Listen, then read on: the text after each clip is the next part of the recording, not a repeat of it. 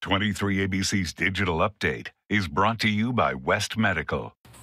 Good evening, I'm Jessica Harrington. Here's what's making headlines around Kern County. 46,397 cases of COVID have been reported by public health during the pandemic, which means 1 in 20 people have tested positive for the virus.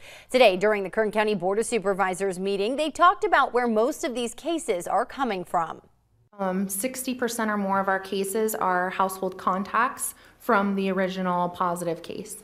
And then because people are not isolating in their home from the sick person, because oftentimes they don't know they're sick, that's how everybody in the home gets infected by the sometimes asymptomatic, the person that doesn't have any symptoms but is still carrying the disease. Supervisor Maggard through the chair, that's correct. Thank you.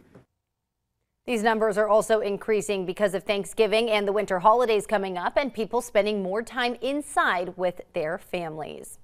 Rosedale Union School District says its students are going back to distance learning. That decision was made today after the district says its staffing levels are low.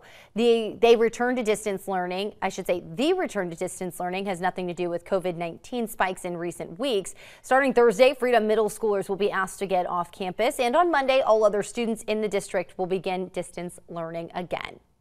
If you're looking for another way to get back to the community, the Bakersfield BMW will be holding a toy drive tomorrow at 5400 Gasoline Alley Drive here in Bakersfield. You can drop off new unwrapped toys from 4 p.m. to 7 p.m. If you can't make it out tomorrow at that time, they will have boxes outside where you can drop off a toy.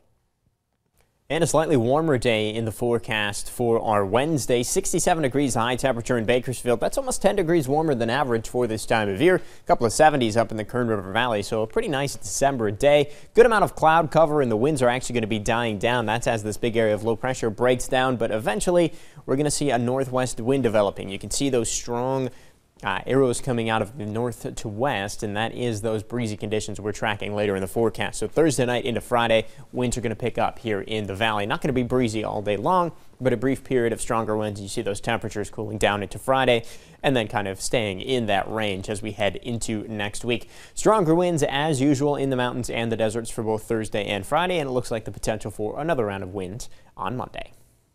That's your latest news and weather update. For the latest news anytime, be sure to log on to our website, turn to23.com.